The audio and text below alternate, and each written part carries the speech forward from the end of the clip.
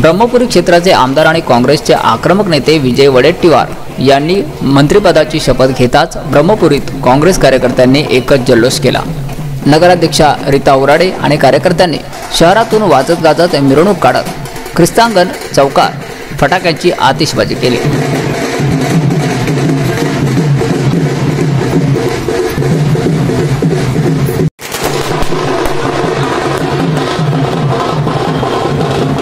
ब्रह्मपुरीत ठिकठिकाणी वडेट्टीवार यांचं अभिनंदन करणारे फलक झळकले असून कार्यकर्त्यांमध्ये उत्साहाचं वातावरण आहे। सुधीर मुनगंटीवार यांनी अर्थमंत्री म्हणून जिल्ह्याला वेगळी ओळख आणि महत्त्व प्राप्त करून दिलं।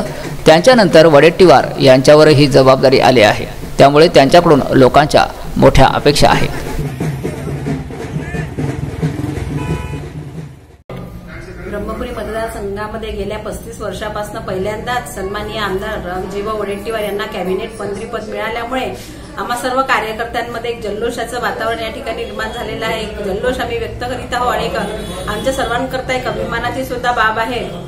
त्यांच्या नेतृत्वामध्ये आम्ही या ठिकाणी ब्रह्मपुरी शहरामध्ये रोजगाराच्या संधी आहे, अनेकांना रोजगाराच्या संधी मिळेल। त्याचप्रमाणे शेतकऱ्यांच्या समस्या आहेत, गोसीखुर्दची समस्या आहे ती त्याला सुद्धा चालना मिळेल आणि आम्हा सर्वांची या ठिकाणी इच्छा आहे की MIDC त्याच्या नेतृत्वामध्ये जर MIDC होईल तर त्यामधनं सुद्धा रोजगाराच्या अनेक संधी नागरिकांना मिळेल आणि क्रीडा संकुलची सुद्धा या ठिकाणी ब्रह्मपुरी हे शिक्षणाचं माहेरघर आहे आणि त्याकरिता क्रीडा क्षेत्रामध्ये सुद्धा ब्रह्मपुरीने चांगला उच्चांक गाठलेला आहे। तर क्रीडा क्षेत्रामध्ये सर्वांची अशी इच्छा आहे की क्रीडा संकुलाची सुद्धा या ठिकाणी निर्मिती झाली तर फार छान होईल आणि सर्व कार्यकर्त्यांची सर्व ब्रह्मपुरी वासियांची ही इच्छा आहे की ब्रह्मपुरी हे जिल्हा व्हावं। याकरता जर विजय भाऊंनी जर हा प्रश्न जर मांडला तर फार छान होईल आणि ब्रह्मपुरी जर जिल्हा झाला तर अनेक नागरिकांना रोजगार यामधून रोजगार मिळेल अशी आशा आम्ही बाळगतो। धन्यवाद।